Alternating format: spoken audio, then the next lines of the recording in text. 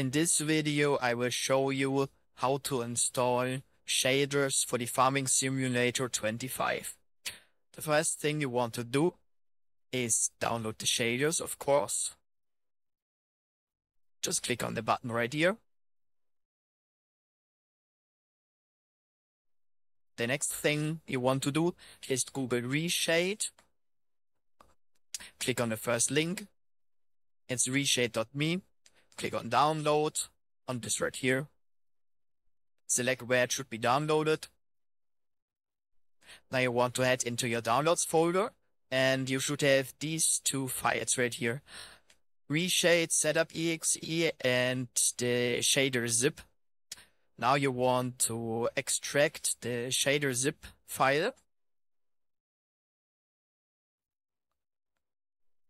And now it's basically useless. You could delete it if you want to. Now you want to double click on the ReShade setup.exe. And you might see Farming Simulator in this list of games right here. But you don't want to click on any of those because these are the wrong versions and it won't work. So you need to click on Browse. Go to this PC, the drive where Farming Simulator is installed. Then go to Steam Library, Steam Apps, Common, Farming Simulator, x64, and then click on Farming Simulator 2025 Game EXE. Then click on Next. Click on DirectX 10, 11, or 12.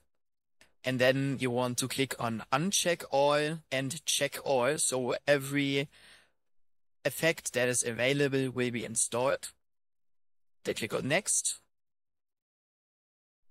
This might take a while, it's just installing all the effects. And then you can click on Finish. Now you want to go into the shader folder and copy both of those files. Just click on copy. Make sure you have both of them. And now you want to go to this PC. The drive for Farming Simulator is installed. Go to Steam Library, Steam Apps, Common, Farming Simulator, x64. And now you can paste the files that you just copied in here. You can also just drag and drop them in here from your download folder. Now you want to start Farming Simulator and go into any single player world. And you now want to open the ReShade menu. It might be a single button on your keyboard or on your numpad. If it's on your numpad, you need to make sure that the numlock light isn't glowing, and then press 7. And if you have a smaller keyboard, like 60% or something, you can maybe do it by pressing the FN key on your keyboard and any other. It's probably a key combination.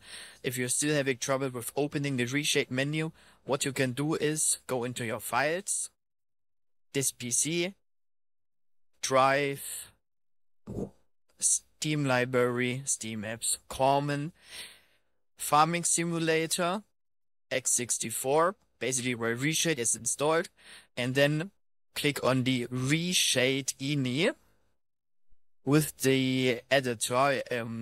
You can also right click on it, open with, and then editor. Now you want to search for key overlay, and where it says 36, you can change it to 122, and this will change the key from home to F12.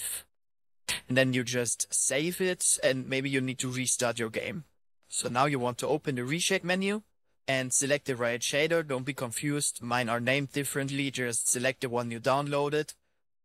And now what you want to do is go to the next tab right here and select Match Custom Width and Height Exactly. Put your monitor resolution in here. If you don't know the resolution of your monitor, you can go into the settings of your PC. You can go to System, Screen, and then you can see the resolution of your monitor right here. And you basically want to enter the higher number first and the lower after. Then select all right here. Check this box and Down here there will be like 4 resolutions, and you want to click on the first one that matches your resolution. The next settings are optional, but I would highly recommend them. Here you can, in the next tab, you can change the key that opens this menu. You can also select a key that will enable and disable the shader whenever you want. And most importantly, you can select keys for the previous and next shader preset. So if you have a rainy preset like me, you can just press a button and it will load the rainy preset in, and you can easily go back. Important note, every time you load into a new world or restart the game, you need to take the resolution again. And apart from some people with an AMD graphics card or people that use frame generation, that the bezel bloom might generate some weird squares on your screen. So if you have trouble with that, just disable the bezel bloom or disable frame generation in the game settings. And yeah, that's pretty much it.